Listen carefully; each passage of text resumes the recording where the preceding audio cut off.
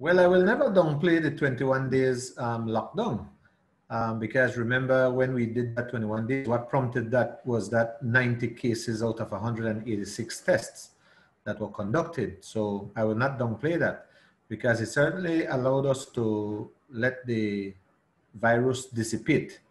And that is what I would attribute the tremendous success in turning it around for the prison as of this point.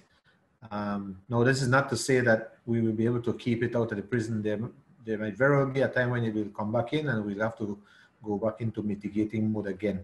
As it is right now, we're back in preventive mode with all the COVID preventive measures such as the hand hygiene, the wearing of face masks, the temperature check, and what have you.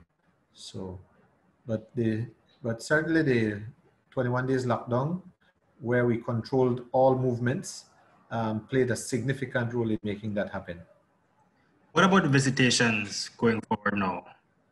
Well, like I said last week, the government currently has a curfew for 21 days, and I want to make sure that whatever the prison does is in sync with what the government does. You know, this thing is exploding out of proportion in the society, as you all are aware.